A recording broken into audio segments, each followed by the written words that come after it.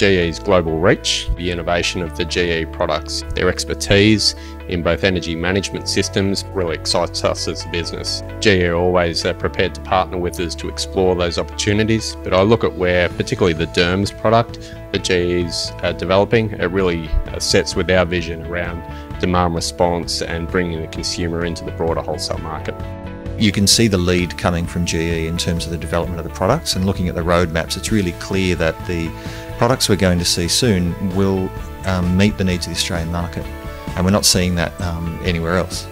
What I really enjoy about working with the products is having a view to a roadmap that extends well into the future, but knowing that we can augment our current products. And I think an organisation that's willing to put itself in that place with that transparency it is showing that it's committed to its products and the product roadmaps. GE is becoming a lot more dynamic in the roadmaps and a lot more integrated in how these things are going to work.